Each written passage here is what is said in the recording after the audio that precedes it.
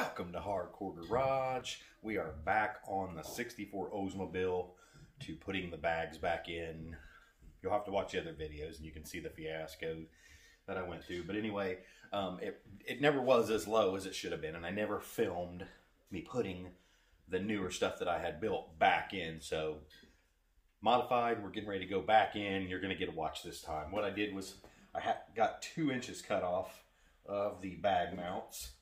For some reason, the car set about 3 inches higher, and when you set the old upper and lower bag mounts and the new bag mount side by side, there was only an inch difference.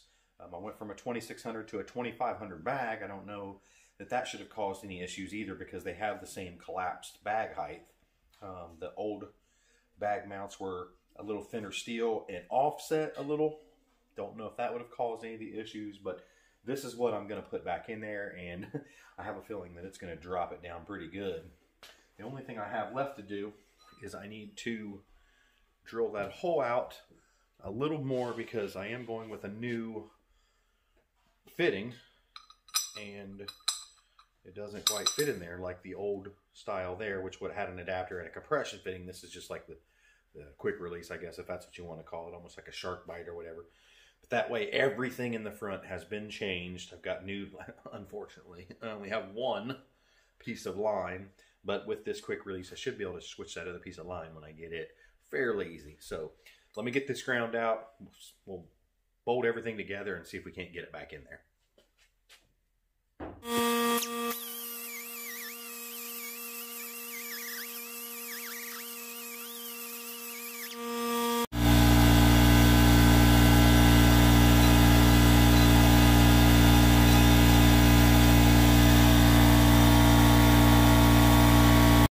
Okay, so we removed, this is the old compression style fitting, and I'm going to replace it with this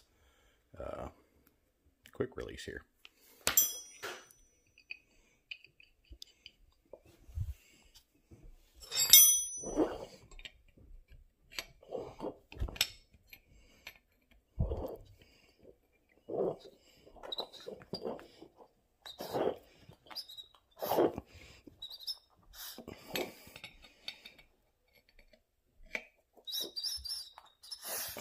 I think that's good enough.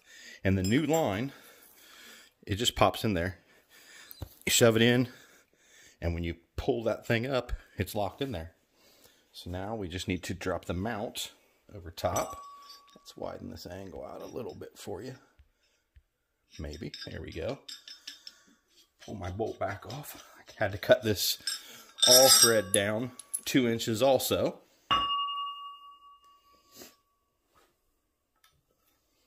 And I put a little primer on everything. Oh yeah, look. Gonna fit right back in there. And it'll be a little easier to get my bolt started, because this thing is 2 inches shorter. Before I had to reach my arm way down in there to do it.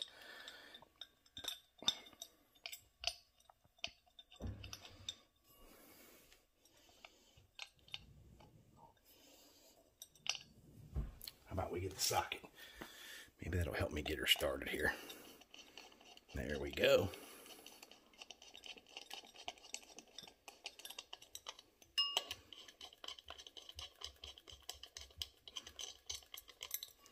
And I think I stated before, I'm short about 4 foot of line, which really blows. I thought I'd be able to get these things back in there with everything being new. Now it's all new except for one piece of line. How lame is that? Alright, hopefully you can see that. My bottom cup still just floats in there, and it's a little bit higher. I'd like to have that tack welded right in there, but I don't have the ability to do that right now, so it's just going to have to go how it is. We're gonna, it may be easier. I bet you I can do that too. You know what I'm going to do before I do that? I'm going to screw the bottom plate on here. It'll make it easier on me, I think. Now, if that doesn't work, we'll pop it right back off. First thing you got to do is feed your line up in here. There's a hole somewhere. Let's come out of here.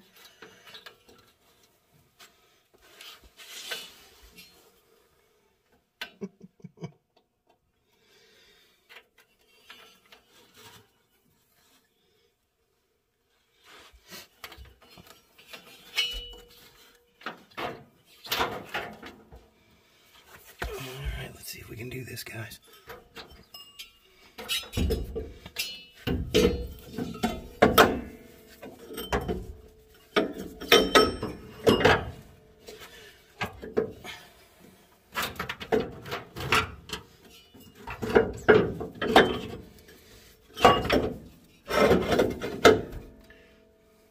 Now all I got to do is get my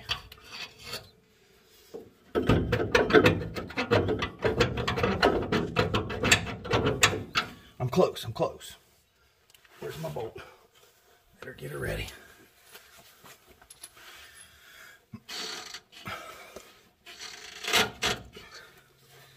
My rod's gonna be coming out right there. There it is, guys and gals. All you cool cats and cool kittens. Finger tight. Can you even see what I'm doing up in there? No. Up there. That's where my bolt came out. I can't put this thing on wide and have light for whatever reason. That's where I'm tightening right now.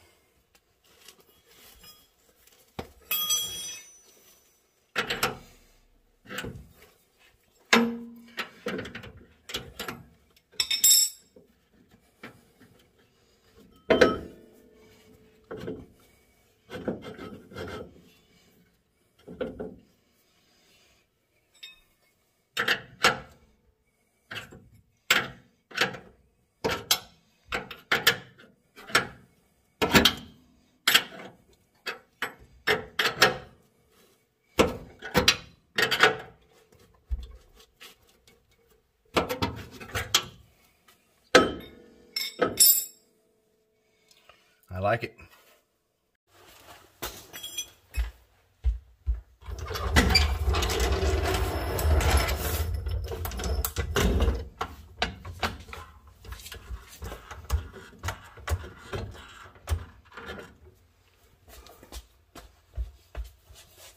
It should fall pretty much right where it needs to go.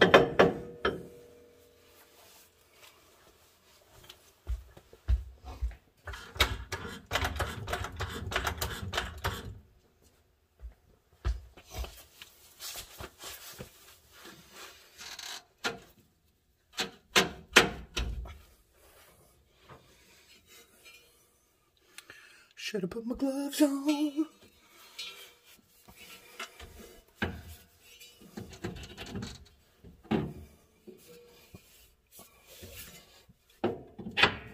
There we go.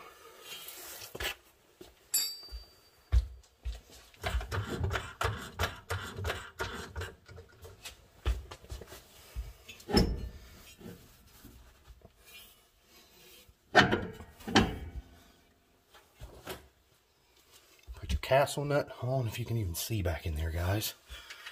If I reach around this way, can you see what I'm doing?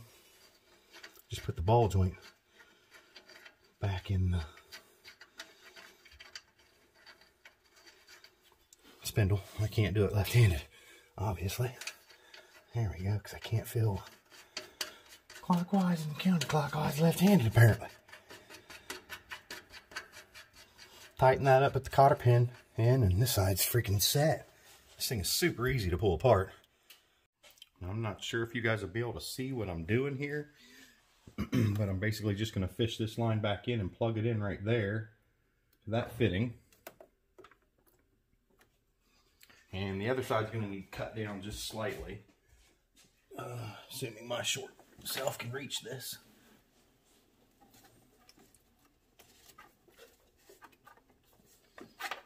This one here is going to need cut down just slightly. Down in there.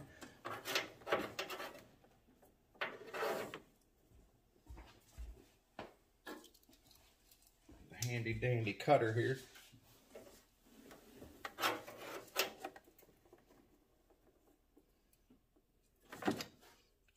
Just lay it in that groove and snap it off. Even locks right back up for you too. Shove it in, pull it out. We should be ready to go up here, guys.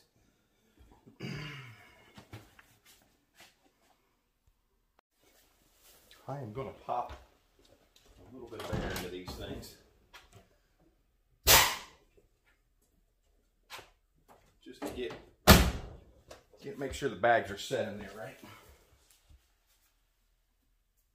That one looks good.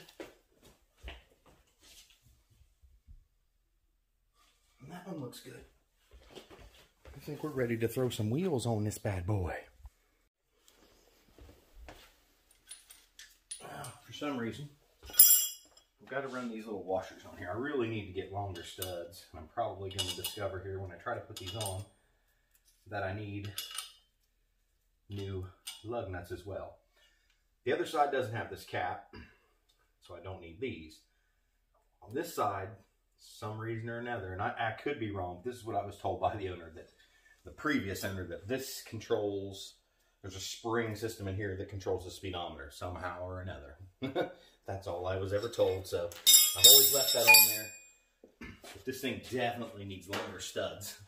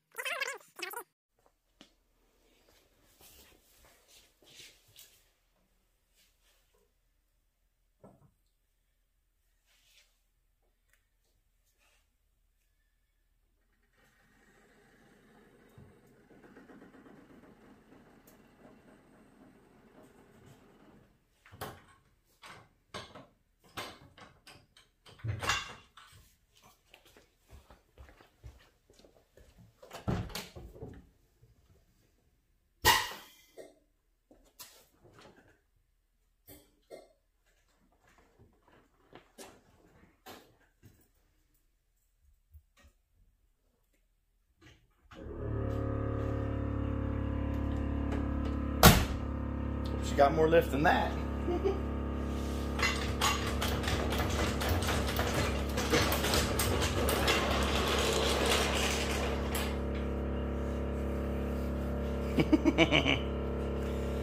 Probably can't even really see it.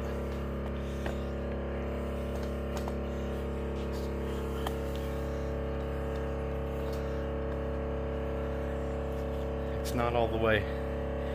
Well, yes, it is all. Oh, that's great. Forgot to hit record right there. It went up a little bit more. We're just shy of 100 pounds. We'll let her charge up. It looks like it might be alright. I'm just wondering how low it goes, and I'll definitely have to remember to hit record. Alright, the pump has turned off. Let's see how high this bad boy will go and how low it'll go.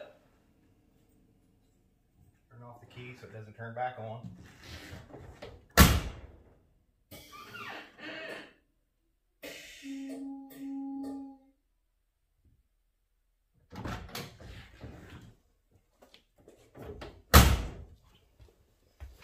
Not so bad, right?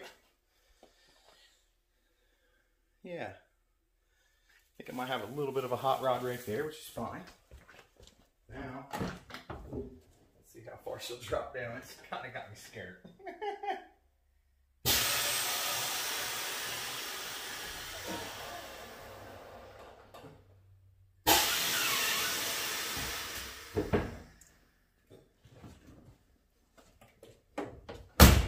Wow, that may be laying right on the ground there, guys.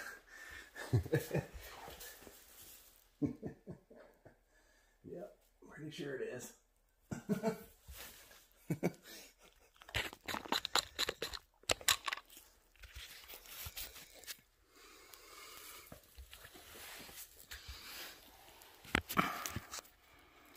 She's on the ground.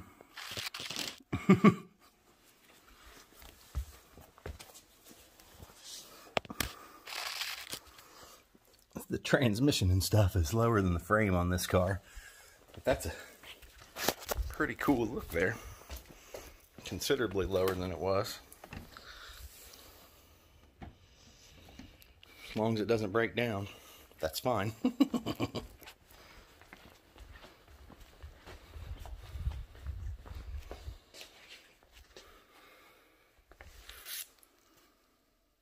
Well guys, I hope that you enjoyed this little tutorial from a guy that didn't know what he was doing. This is my third time having it apart and back together, so I'm kind of almost getting the hang of the airbags.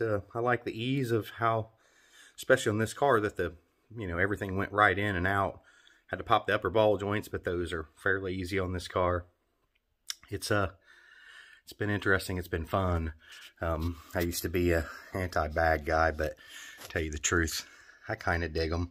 Not that I prefer bags over juice or one way or the other, but adjustable suspension is just fun.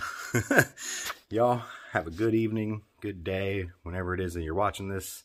Appreciate you guys' support, subscribing, sharing, liking, commenting, everything that you guys do. You guys are who builds this channel. I'm just a guy talking to a camera. Anyway, you know the drill.